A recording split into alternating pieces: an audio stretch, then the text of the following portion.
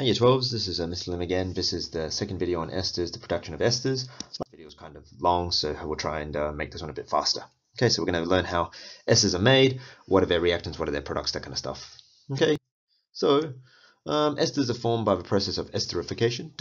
It's classified as a condensation reaction because you make water as well from it. Okay, so what you need to do is you need a carboxylic acid and an alcohol to form ester and water. Okay, so let's try putting methanol and ethanoic acid together. Okay, so methanol, nice and easy. Ethanoic acid, nice and easy. Okay, so what's going to happen is that you're going to put these two together and they're going to form the ester. And in doing so, you need to make a water molecule out of it.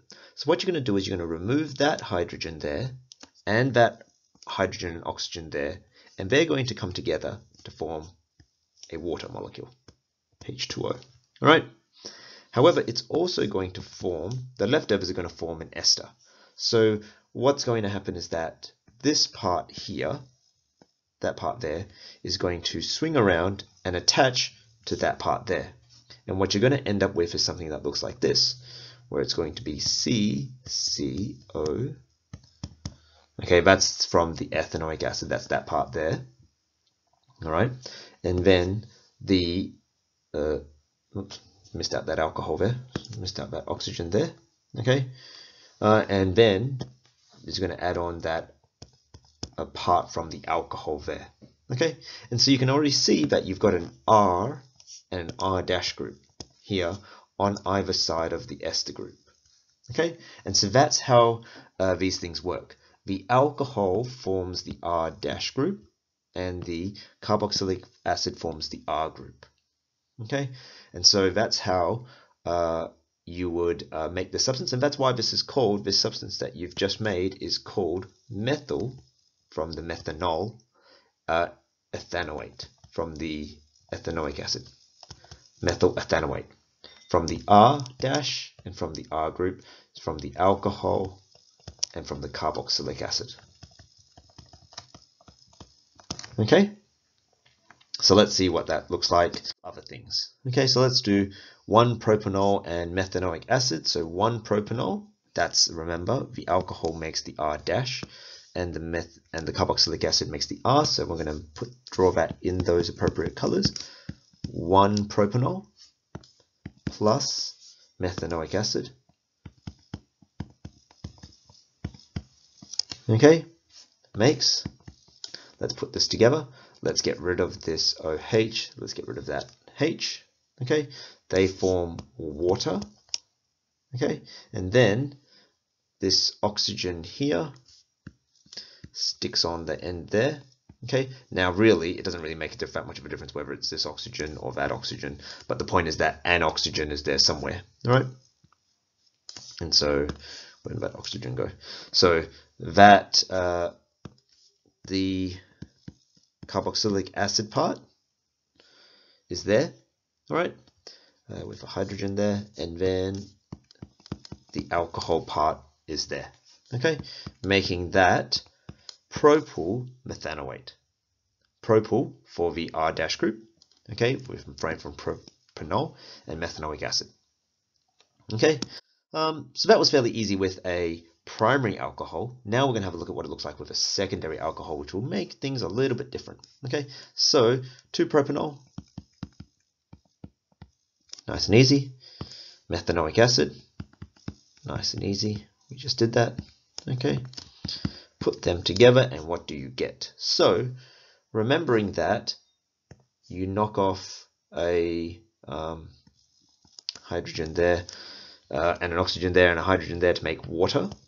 Okay, what you're going to do is you're going to have to stick this end there and attach it to that bond there. So let's draw this one out. That's easy enough. Okay, that's the methanoate part. But when you draw this here, you're going to have to connect it to this carbon there in the middle. So that carbon has to be the carbon in the middle. Okay, so that's got to be that B carbon. Okay, it's got to be the B. Okay, which means that it's bonded to that A carbon and that C carbon. Okay, so because that's been stuck in the middle, that's going to have an unusual name. Okay, it's going to have a side group name as well.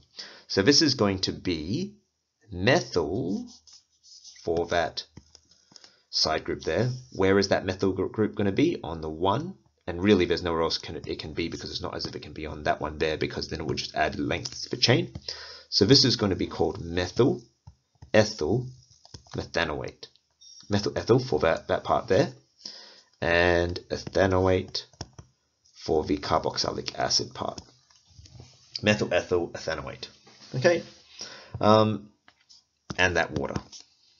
Okay, so when you have a secondary alcohol, you have to think about where is this alcohol group, wherever that alcohol group is, whichever carbon that alcohol group is stuck with, that's that carbon that's going to attach to that ester, or to the carboxylic acid to make the ester. Right, 2-butanol and methylpropanoic acid. Okay, you have a go at drawing that. I don't have time to show. Come and ask if you don't understand how to do it.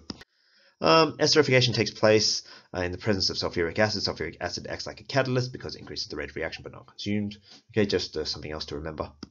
And then let's go work out what these things came from. So here is your ester group. Which side is the R dash? It's this side here. And if you remember, that comes from the alcohol. And then this is the R group, which comes from the carboxylic acid.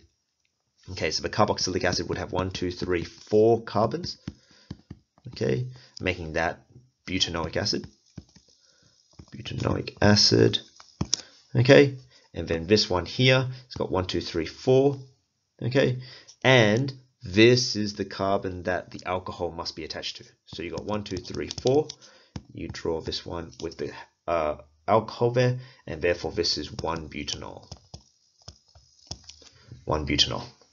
All right, so it's important to recognize that this carbon is the one that has the alcohol attached to, because that's the carbon that is attached to the ester group in the middle. All right, and then let's have a look at this one here. Okay, this one's a bit fun. Here is my, which side is my R group on? Here's my ester. My R group must be on this side because it's got the carbon with the double bond over. Okay, and my R dash group, oops, my R dash group is on this side. You have a go at naming this. It looks like it's